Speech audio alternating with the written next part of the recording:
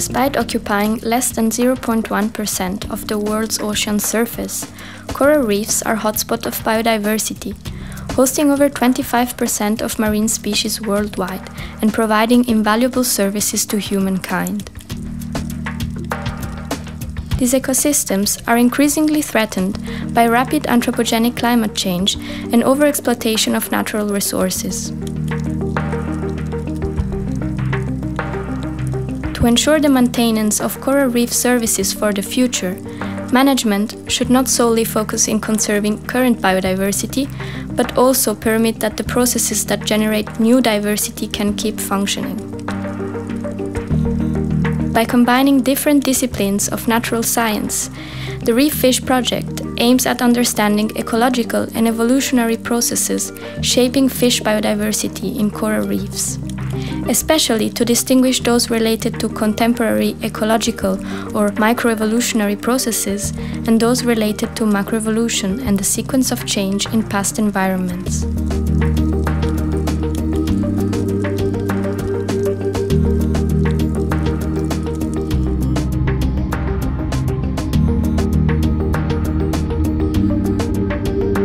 In September 2016, the Landscape Ecology Group of Professor Pellissier flew to Mayotte Island, an extremely diverse coral reef system.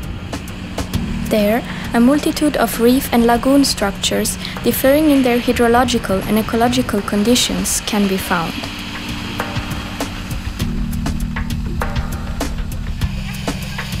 Mayotte's reef geomorphology, fish diversity and abundance make it an ideal place to study what drives morphological variations within species across different reef habitats.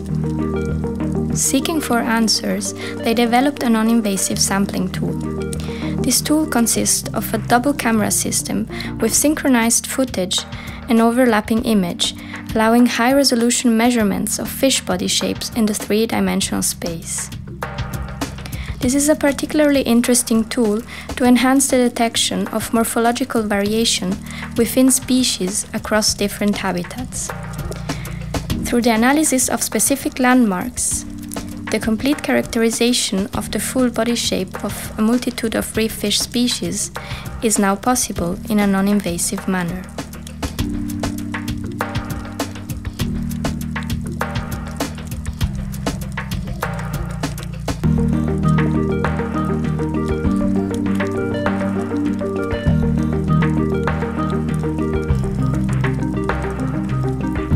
In order to validate this new tool, they recurred to traditional morphometric sampling techniques, which involve the placements of nets and the complete collection of the fish.